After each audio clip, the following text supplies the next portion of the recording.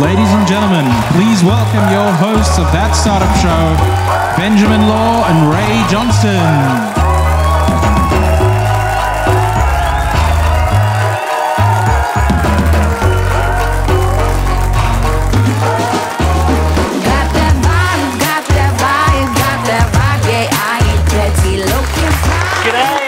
That Startup Show. I'm the highly ethical Benjamin Law, and alongside me is the just plain good Ray Johnston. I think you just called me plain, but I'll overlook that as this episode we are talking Goodie Tech. Goody, goody, yum, yum. So how do you build an ethical startup that solves humanity's problems and is both environmentally and financially sustainable? And is tech really the answer to our world's problems? Should we be re-engineering our stomachs to digest plastic and tweaking our taste buds to love polystyrene? Or simply stop producing crap? And if we do end up eating plastic, will our own crap come out pre-bagged? That would be disgustingly convenient. Investment that improves the world is called impact. I love that it's named after the font that appears in memes. I think every type of startup should have their own font. For on-demand apps, there's Courier. For anything to do with drones, there's Arial. And Comic Sans for the criminally insane. So no change there. Me Too and the Arab Spring have shown the power of the internet as a way to get the voices of the disempowered heard. So there's fantastic possibilities. But it's the same technology that gives us social media bubbles, fake news and opinions replacing facts. Would anthropogenic climate change be solved now if it wasn't for coal lobbyists talking up wind turbine syndrome on Facebook? I feel a bit ill. Oh, what's up? It's just whenever anyone mentions wind turbine syndrome, I get these waves of nausea. It's called wind turbine syndrome, and it's real. No matter what those doctors say. Because what would they know? So, can startups fight the good fight? And can you make a profit? Can you be charitable without being a charity? Can you deal with the idea that knowing every dollar you earn is a dollar snatched from the mouths of future children? So now we're being engineered to eat money too? That's weird. On the other hand, if you are a rampaging capitalist, can you greenwash away your guilt with a tax-deductible donation? Like Enviro Lady Macbeth, out damn carbon emissions! Well, soon we'll be chatting to some incredible guests without whom the world would be even more of a garbage fire than it is. But first, let's cross to our correspondent on the floor, Stephanie Cheung from Girl Geek Academy. Are things looking good down there? Thank you for that throw.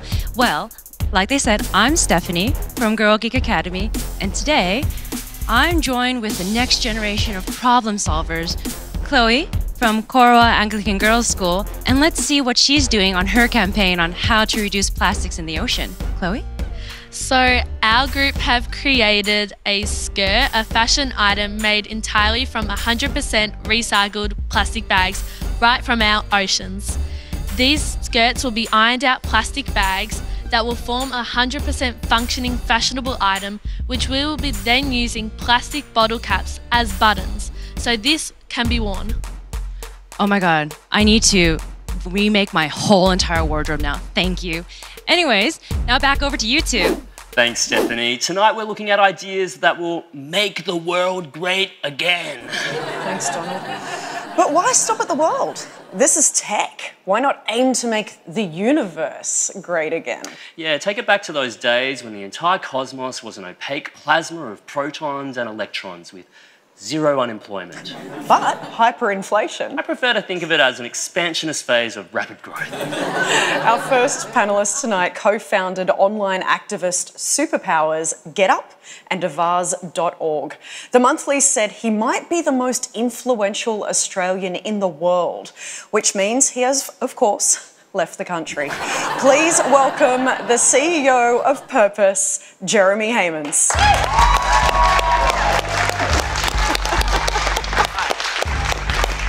Welcome, Jeremy. Welcome, Jeremy. It's great to be here. Thank you so much for joining us. Now, before I introduce our second panellist, I'm just going to have a drink out of my KeepCup. which, by the way, she invented. Please welcome Abigail Forsyth.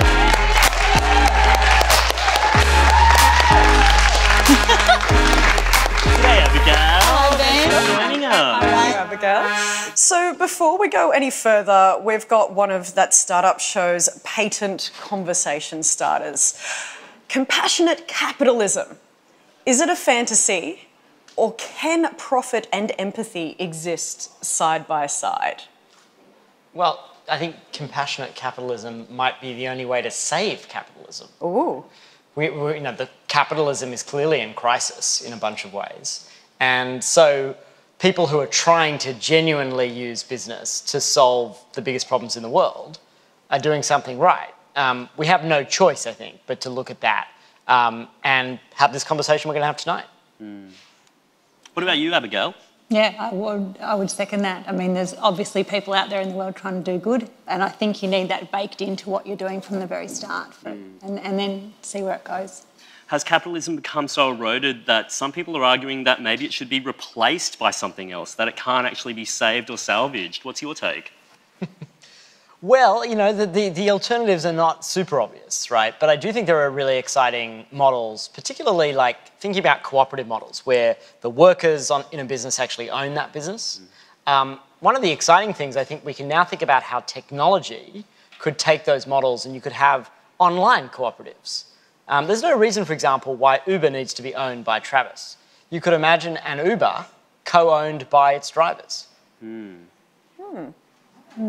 Not sure about that one. I mean, I think that businesses need to be led and things need to be led. So you do need someone from whom the buck stops and the strategy is decided. So I love the idea. But you still have management. It's just about the distribution of ownership. Yeah. Because I agree, you need strategy, you need management. Yeah. We can talk about that all evening, and we may actually later on, but for now it's time to play a game called Make the World a Better Place.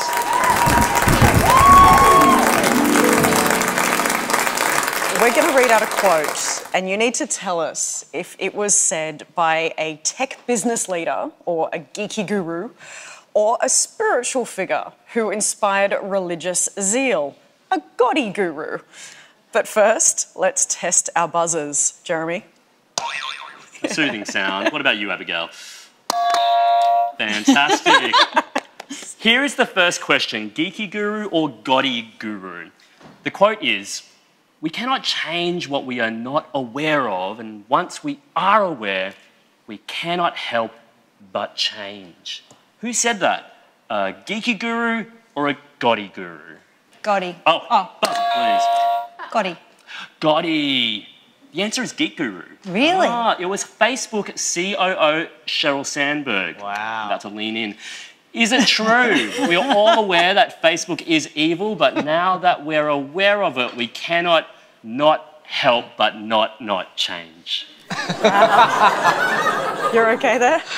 Yes. Yep. I think there is something in that for all of us, Ben. Now, the next quote is, "Know the rules well so you can break them effectively." Who said that? Was it a Goodie guru or a geeky guru? Well, I'm just following the logic now, so it must have been a Goodie guru. It sounds like something that a tech bro would have said. That was said by His Holiness the 14th Dalai Lama. Some people may not know that the Dalai Lama is chosen by reincarnation, which coincidentally is the only way that Travis Kalanick will ever return as CEO of Uber. Next quote, Geek Guru or Goodie Guru? Humanity's greatest advances are not in its discoveries, but in how those discoveries are applied to reduce inequity. Geek or God? Dive in, be bold. Buzz in. Go, Abigail. I would say, well, God, again. Okay. That is the ultimate geek, Bill Gates, who I imagine some people worship as a god.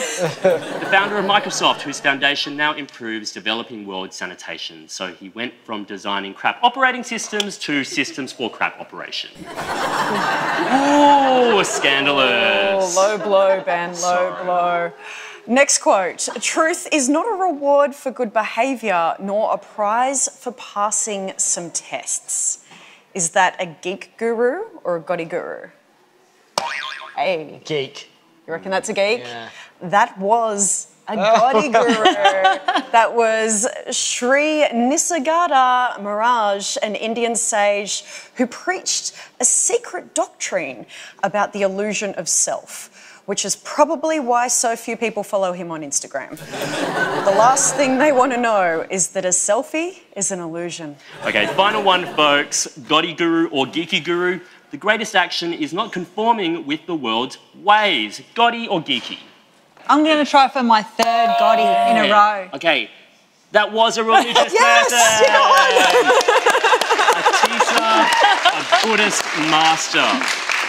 Buddhism may be an ancient tradition, but some of their sayings could be updated. For instance, if a tree falls in the forest and no one posts about it on Facebook, did it ever happen? Whole other question if you involve Snapchat. Absolutely. That is the end of the game, and the scores have been recorded and sent to the appropriate authorities for verification and triple checking.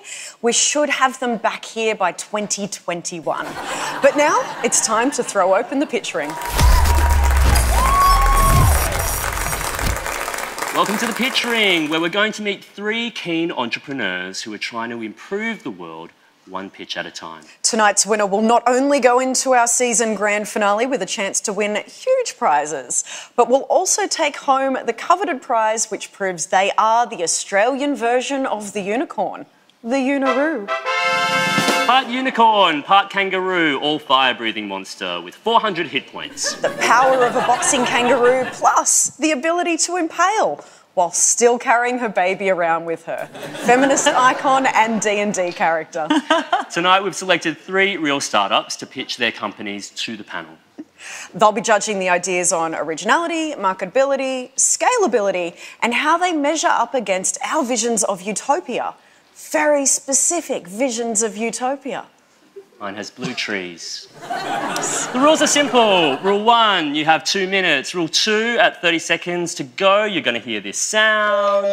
Rule 3, au pairs will not be allowed in on tourist visas with only a few discretionary exceptions. The panel will have an opportunity to give feedback.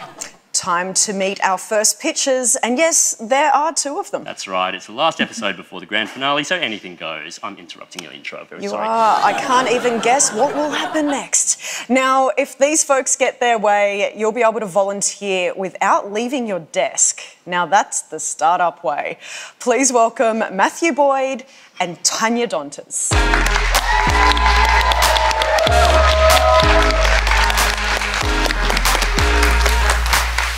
Charities struggle to engage modern-day professionals, and this negatively affects the work that these charities have and the causes that they represent. 1 in 3 Australians volunteer, and that's great, but that also means that 66% of Australians don't volunteer.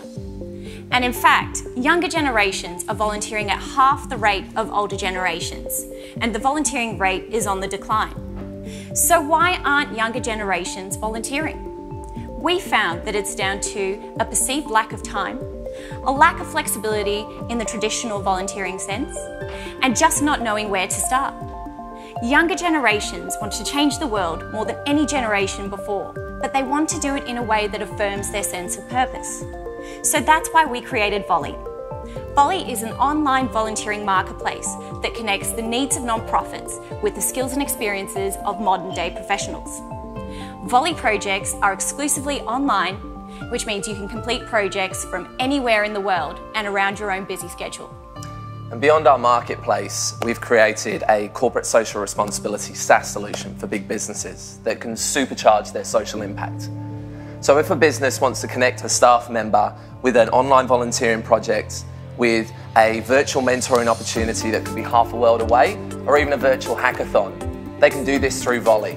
And what we're doing essentially is giving businesses and their staff the opportunity to change the world on their terms and connect with the causes that they really care about.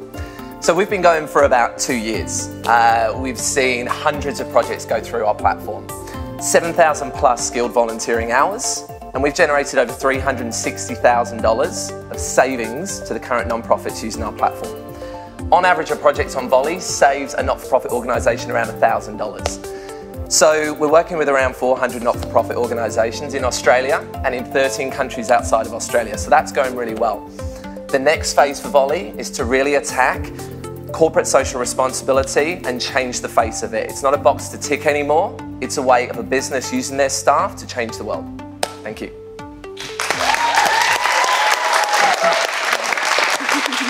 Thank you so much, Matthew and Tanya. Jeremy, let's start with you. Any questions about Volley? So, great concept. Tell me about how you get that connection online. So people have volunteered for a long time, partly because of the experiences, the relationships that they form in that way. How do you replicate that? How do you avoid this being kind of clinical? Because no one really wants to kind of fill out a spreadsheet in their spare time, right? So what are the ways that real connections are being made here? Of course. It's a great question, and for us, we definitely want the non-profits to be communicating openly with their volunteers. So we tell them to use the technology that's available, whether it's Skype, Google Hangouts, phone calls. That connection is still really important. But more than that, we have a real emphasis on the impact that each project has. So when a non-profit posts a project on Volley, the impact is one of the hero parts, and that person will know exactly how their work is going to make an impact on that cause. And that's where the connection really comes in. Thank you so much for that, Tanya. What about you, Abigail? Any questions for Matthew and Tanya about Volley? Yes. How do you vet the charities that go on and the people that are responding to make sure they're going to be able to deliver the work that they're volunteering for? We've got some very tight terms and conditions and privacy policy. We worked with a lot of children's charities. They tend to have tight processes and procedures. So the terms and conditions of privacy policy are airtight with the platform. That's around data security, privacy, all that sort of thing. Intellectual property of all work produced actually belongs to the charity organisations as well, which they quite like. But as the applications come through, they sign up with their LinkedIn profile, typically, or they input their professional experience. So that charity can see the person's professional experience. But then we say, you've got 3 or 4 applicants there for your website development project. Get in touch with them. Touch base with them. There's 2 there that, you're sort of tossing up between, Jessica and James, but they can then find out the passion beyond just the skill set. And Jess might say, your organisation means the world to my family. You were there 10 years ago, whereas James might just say, I just want to volunteer. Yeah. So that way, we're protected, the data's protected, from a legal point of view, we're all good. You can see the professional experience, and then there's that human communication to identify if it's the right fit, because it's our experience that it's not just the skill set, but the passion that's driving someone with an organisation, which will ensure that they do a really, really good job. And just to add in as well, in the 400 projects that we have had so far, the quality of work has been sky high, and it's something that's really blown the non-profits away, and something that doesn't often happen in the non-profit sector. It's a big issue. So I think it's showing that what we're doing is working. And so how do you network that out so that you build credibility for what you're doing, so it's trusted beyond what you're saying? Well, we have a tiny marketing budget, and we've grown really well, and it's been really exciting. We focus on doing what we do well. So we launched with 20 not-for-profit organisations, and we said just use Volley, and we just ensured that the work was done to a really high standard every time, because volunteering is one of these things where, oh, it's just volunteering, and charities are left high and dry time and time again. So with the process of a charity clearly defining what they need, which often they fall short of because they're just like, well, we just need to get someone in. So clearly articulate the problem, and so the person knows what is required, the time, when it's due, and as a result, people are completing projects on time, applying for new projects. We've had people quit their jobs and join charity organisations. So that's awesome. We're helping people to, find what's really important. So just clearly defining that process, making it easy, 4 clicks between jumping on the platform and having applied, and obviously the convenience of carrying it out from anywhere. Thank you so much. Would you join me in thanking Tanya and Matthew?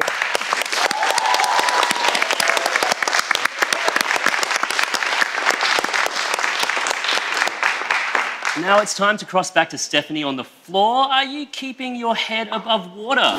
Glug, glug, glug, glug, glug. Oh, just barely, Ben, just barely.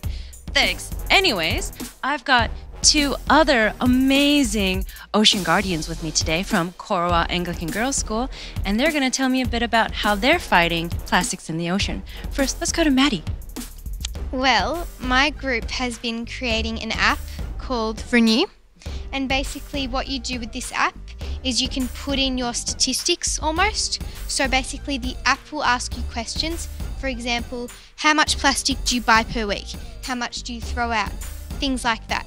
And by collecting that information, the app will generate tips that it will give you every day on how you can help reduce your plastic waste and therefore help reduce the plastics in the ocean.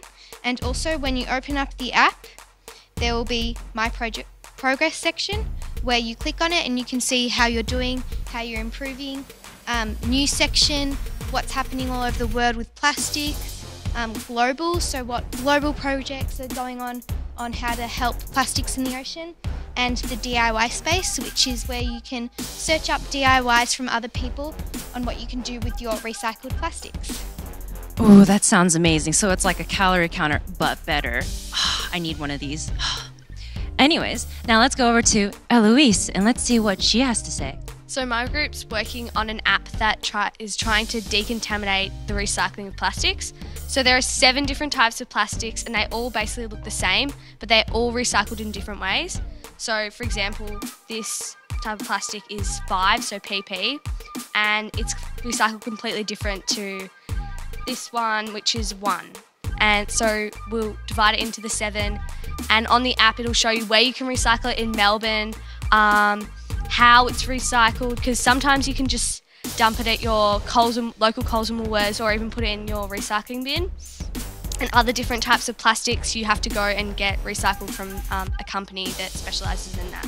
So we're going to try and help get plastic out of the ocean and make sure our recycling, because a lot of recycling goes to landfill because it's got all this different stuff that can't be recycled together. So, yeah. Wow, I think I gotta go take a chance and look at my plastics, how I'm recycling them. Thanks for inspiring me. This has been amazing. We're gonna swing it back over to you two now. Thanks, Stephanie. You're watching That Startup Show while Google is watching you. It's the circle of life.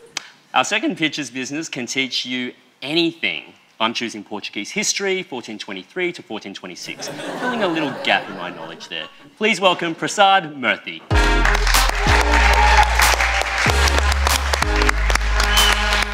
Hi, I'm Prasad and I'm one of the co-founders of Allrounder. At Allrounder, we believe we're in the business of empowering people. How many times have you tried to learn something but you've never been able to find somebody nearby who could teach you that? Or more importantly, how many of us even realize that we already have the skills and knowledge that other people want to learn, but we've never found the right audience to do that? And that's why we've created Allrounder.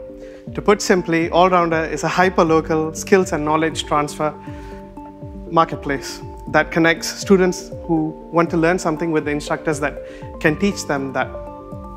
And the way we've designed the whole user experience of Allrounder is for it to be as simple as performing Google search. So all you do is you go to Allrounder, you search for what you want to learn, and you're immediately shown a list of instructors who can teach you what you want to learn at various price points. And that's why, despite being in its infancy, Allrounder has helped over 300 people connect and learn over various subjects such as maths, physics, chemistry, and more contemporary subjects such as piano, tennis, and yoga lessons. Put simply, there is no limit to what you can learn and teach on Allrounder, and which is why we believe that with some funding, we can help create more awareness of what the Allrounder platform can do for people and help them empower themselves as well as teach other people what they already know. And once we have that funding and we grow our user base to critical mass, we can then take it to emerging markets where we'd have first-to-market advantage.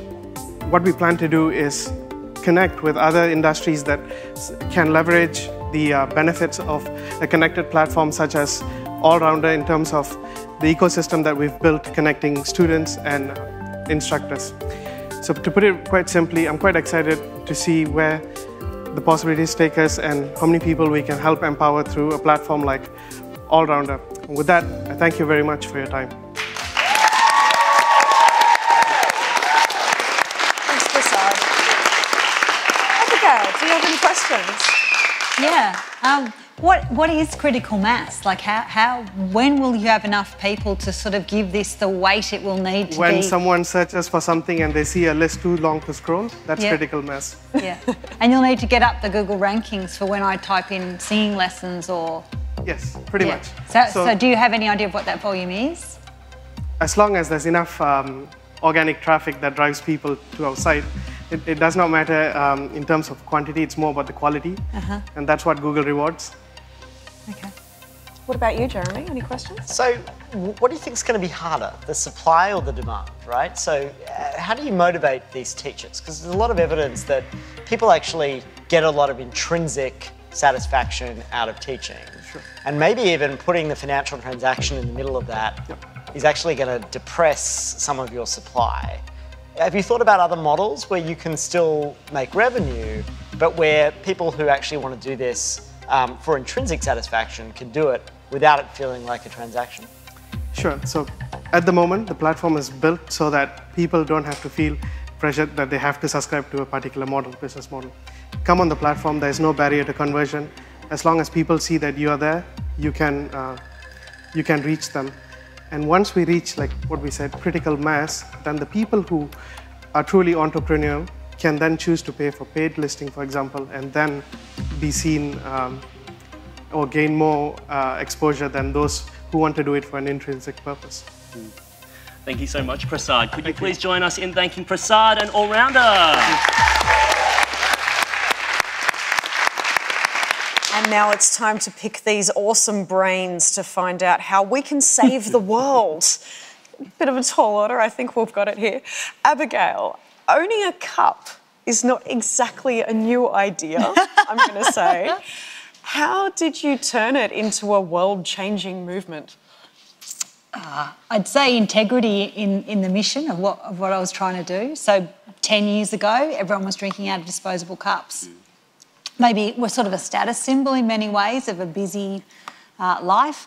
And through working in a cafe business, I realised they weren't recyclable, and thought it's just so wasteful. Like it's such a symbol of our wasteful life. And so it's that.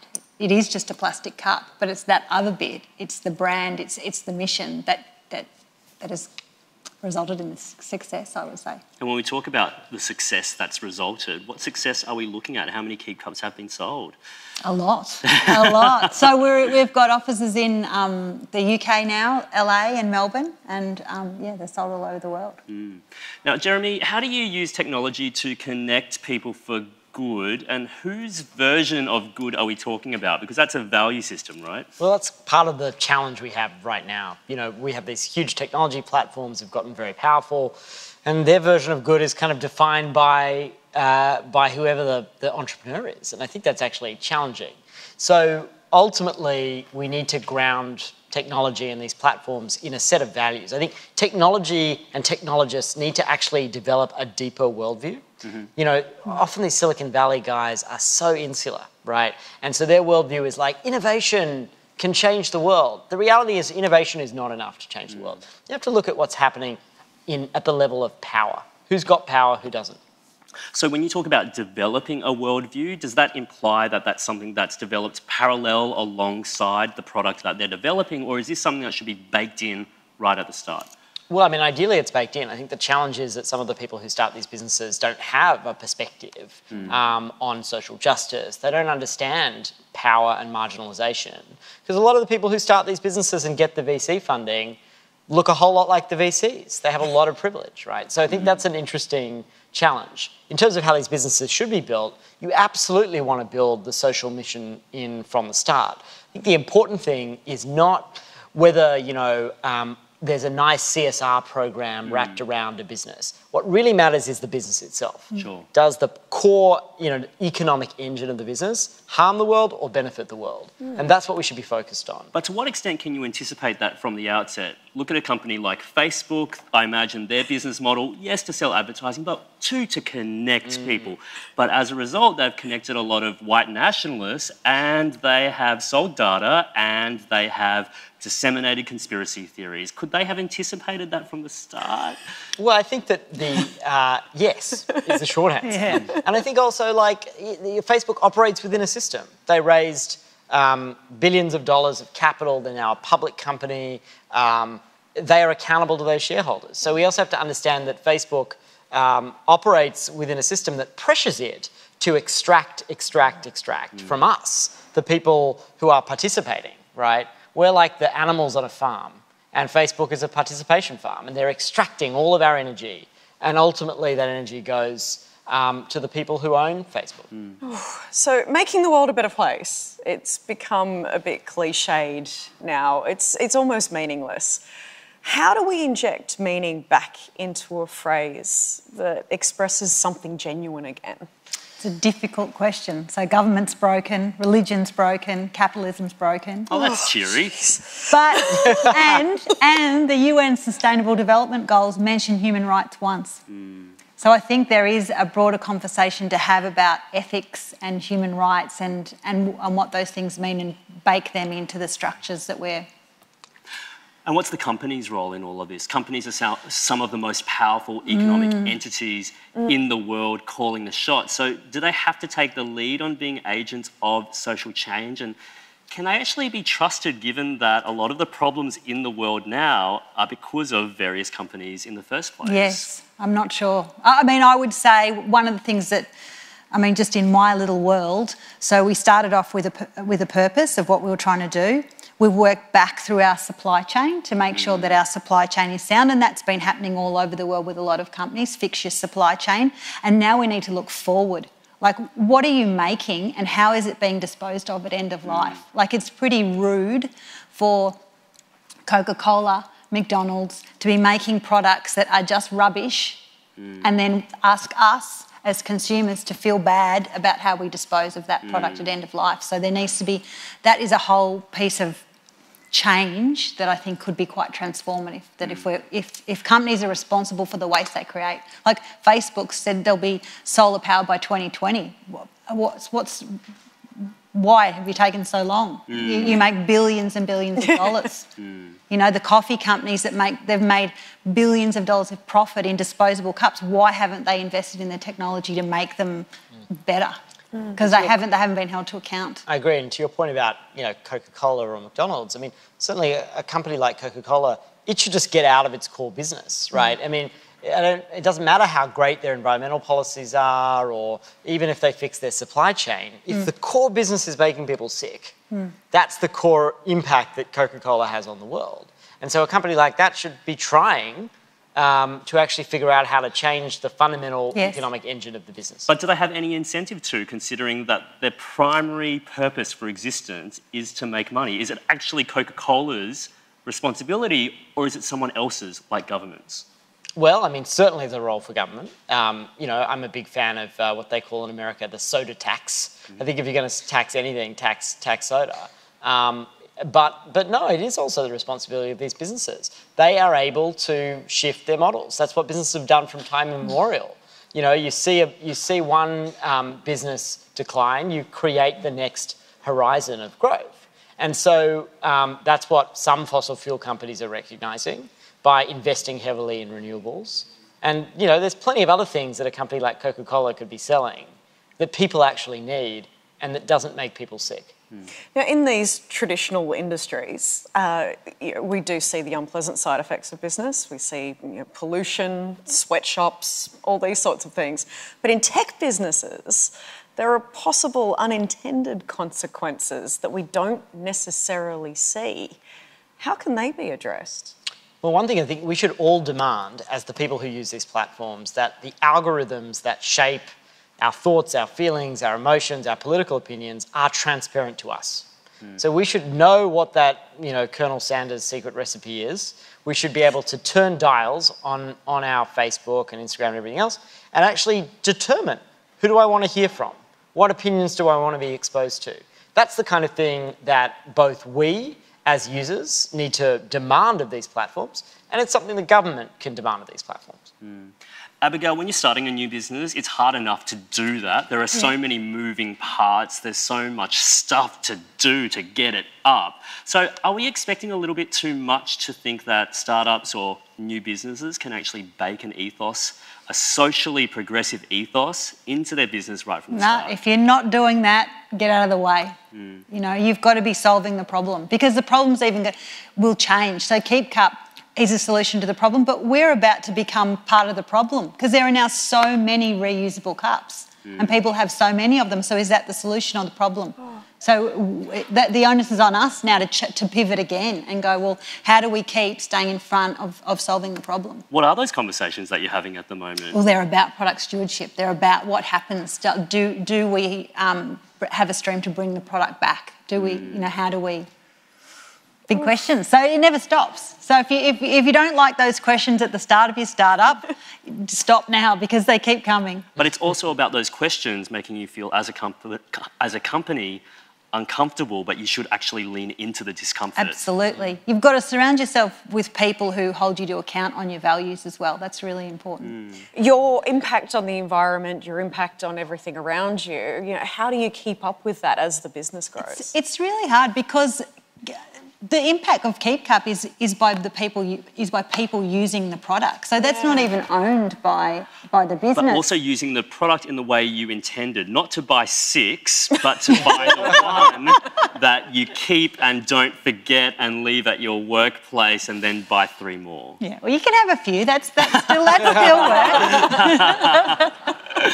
Now, to really move the needle on social change, some say that you need to change the very fabric of a company and how it impacts the world in which it operates, which brings us to benefit corps or B Corps. A lot of people might not be familiar with this vernacular. Jeremy, what are B Corps and how do they work? So Purpose, the company that I started, is a B Corp. We're even what's called a public benefit corporation in America, which is like a legal version of a B Corp. And basically, B Corps sign businesses up to a set of standards around environmental impact, around the way they treat workers, conditions, all the things that make a business socially responsible. And it's hard. You've got to meet those standards. You've actually got to make the effort and engage with the process, which is significant.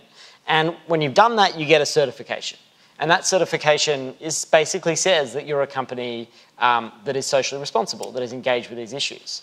There's still a big range of companies within that ecosystem, but it's a forcing mechanism for companies to think differently about their impact in the world. It was a great process when we went through it. We have to go through it periodically every few years to kind of renew the contract, in a sense, with the B Corp. But it's a really interesting model, and it's something that's spread all over the world.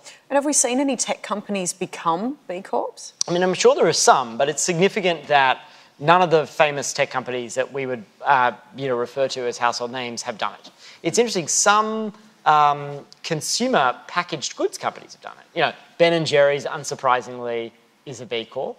But at the moment, Danone, which is a huge manufacturer, is in the process of actually becoming a B Corp.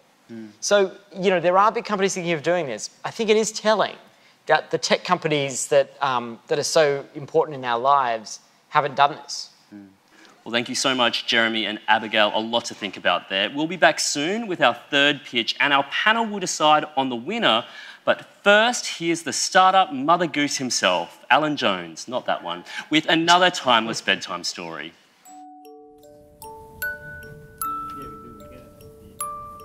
Oh, hi, didn't see you there. Don't you love the way narrative drives a great game like Overwatch? I've got a great story for you today. It's called The Nerdy Duckling. Once upon a time, there was a duckling who was the last of a brood to hatch from his mother's nest. He was ungainly and awkward, unlike all his brothers and sisters who enjoyed the outdoor life and took to water like ducks to water. The duckling found he was bad at water sports, in fact at all sports. In cricket, he scored ducks, not in a good way. At golf, he couldn't get close to a birdie. All the other ducklings teased him and called him nerdy. He grew despondent, and one night, while all the other ducks were sleeping off a big game of duck, duck, goose, he ran away from home. The nerdy duckling waddled far from his pond until it came to the city. But as he passed a pane of glass, he caught a glimpse of his reflection, a bunch of nerdy humans. They were wearing helmets and armed with video game controllers. On a large screen, ducks were exploding and the crowd cheered. The nerdy duckling charged into the esports arcade. "Are you hunting ducks as entertainment?" he asked. The players admitted sheepishly that they were. "Give me a go," he asked. And that nerdy duckling set a new high score, became the hero of the VR Duck Hunt 3D Championship. After no time at all, he went on to become a new darling of the esports set. And long after his fellow ducklings had had to retire from physical activity due to a buggered ACL, the nerdy duckling was continuing to smash it. And the moral of the story is that being an esports champion is a perfectly legitimate career choice, Mum, even for birds. The end. Now, it's time for bed, so take your device and pop under the covers, and I'll think you've gone to sleep. Good night. Our final picture is backing migrapreneurship, which means I have to add another word to my preneurship dictionary. Please welcome Usman Iftikhar.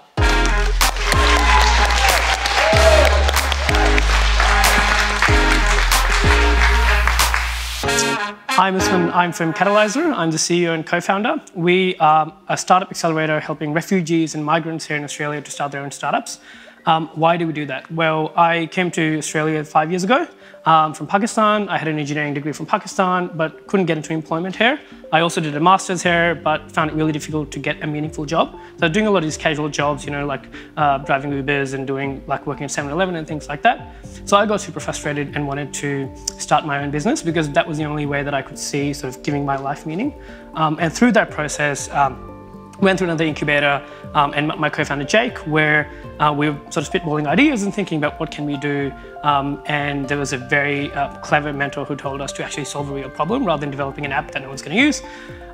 So we sort of got back and thought about what is the problem that I've faced that we can solve, and that was this big issue of unemployment and underemployment in migrant and refugee community in Australia. So every year there are about 200,000 migrants and refugees who come to Australia, and over 60% of them are either unemployed or underemployed in the first 5 years. That's a massive issue. And so we are solving that through entrepreneurship. We've run 3 cohorts of our accelerator so far. We've helped 66 people and started 15 new enterprises, both small business to startups. And now what we want to do is scale. Through our work, we've also been able to go and work with different organizations globally. So in Germany, in Italy, in the UK, Turkey, and helping them also think about these problems differently and thinking about refugees and migrants as an asset rather than a liability. And for that work, we've won various awards, and I was also named the 2018 Commonwealth Young Person of the Year. And so here tonight, my only ask is that I'm looking for support. So mentors, advisors, VCs who really want to invest in sort of moving in that power imbalance in Australia and really supporting migrants, refugees, come join us and help us. Thank you. Thank you so much for that, Usman. Jeremy, let's start with you. Any questions for Usman and Catalyzer? Well, firstly, it's clear that immigrants and refugees often make amazing entrepreneurs for a whole bunch of pretty obvious reasons. But tell me, what's the business model here? How does this become something that is a business for you? Absolutely. So we take equity in the startups that we help start. So it's a long-term play. And then the short-term, we partner with corporates and foundations who help us sort of run those programs. And then we also are developing a podcast on that now. So it's called Migrapreneur Stories. And thinking behind that is we want to do a media play as well and try to change the conversation. But that can also have a revenue stream. And there are other sort of smaller consulting projects with governments and with sort of other corporates as well that we can do to be able to make money. Abigail, any questions for Usman and Catalyzer? Talk me through that name, Catalyzer. Catalyzer? Yeah. So we looked at Catalyst. It wasn't available online. So but no, the honest answer is, it's catalyze is a verb. I mean, this is not the right spelling. The right spelling has an E in it. Yes. But the thinking behind that is that we want to be catalyzing. We want to be thinking about the whole system rather than just going and trying to change our own thing. Yeah. And so what we're trying to do is play at various different levels, from like the entrepreneurs themselves and the grassroots, also at the policy level, at the media and sort of fashion level. There's a whole bunch of different things we're trying to change. That's what the name. Yeah, because I just would have thought having something that indicated that your business involves migrants and refugees would be inspiring as well. Like the connection's not that clear in the. How do you bake that into a short summary of what your Absolutely. business does? So, well, we say we support migrapreneurs, and the migrapreneurs is a term that we've created, and that was the thinking that there's migrant refugees who start fantastic startups and social enterprises in Australia, so they're the ones who deserve a special coin name. I mean, all of us who pitch here come from a migrant background, and so that's just one of the testaments of why we need something like that, and that's the brand that we use more than the catalyzer itself. Yeah, good. And do you have sort of a forum where people who are entrepreneurs who have come from migrant backgrounds can sort of mentor and be part of a community like that? Absolutely, Yeah. absolutely. So that's what we're doing with our pre-accelerator. So there are mentors who come in at different stages and help out, and a lot of them actually do come from migrant backgrounds because they understand their journey and they've seen that. And they're also coming for our sort of podcast as well because we want to capture their stories of their struggles from the start all the way up to where they're now. Yeah, it's awesome. What is it you can't beat if you can't see it? Yeah, absolutely. Would you please thank Usman, everyone?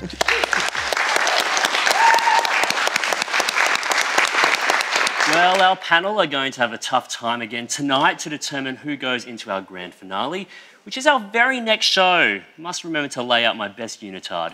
While they make their decision, let's cross back to Stephanie on the ocean floor. Thanks, Ben. Well, it's been an amazing day so far, and we've had these 3 amazing girls to tell us about their solutions and how we're going to make the ocean way better. Because right now, it's not looking so great. We have so many plastics in it, whereas, you know, actually a century ago, there was none at all. I mean, let's look at this clip. Plastic, plastic, plastic. What are plastics? Are they vegetable or mineral? Would you look for them on land or under it? Perhaps they are in the sea. Are they extracted from the air as nitrogen was at Muscle Shoals, now part of the TVA? Or does the sun produce them as it does chlorophyll in plants? Are they a gift of nature? Or an invention of man? And if they are man-made, why bother making them at all unless they improve on nature's handiwork or add to her gifts? The old adage has it that necessity is the mother of invention. Nowhere is this truer than in the field of plastics. Wow, I feel so much more informed now. But we'll see how we go. Back to you, you doers of good, gooders of do, gooders of... Yeah, you too, hey. Thanks, Stephanie and the team from Corowa. Okay, it is that time of the show. Our judges are about to announce the winner of the pitch ring. Who has made that startup show great again, Abigail? We loved tonight's winner. We thought that the idea had depth. We thought it was an important thing to give voice to in society. We think it's scalable, and we wish them all the best. Wonderful. And the winner is Catalyzer. Yes!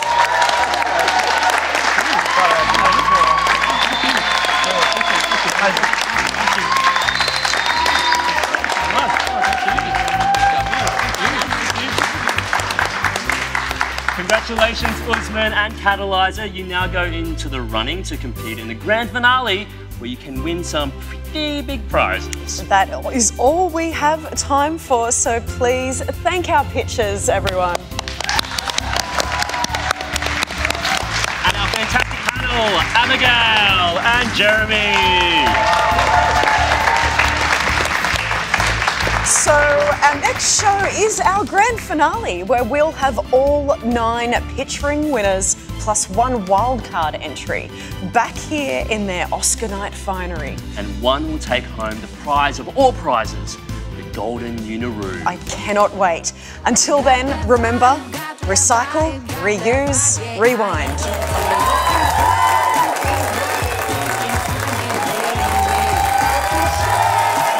We have the 2 co-founders of Volley here, and just really quick, how do you feel after that announcement of the winners?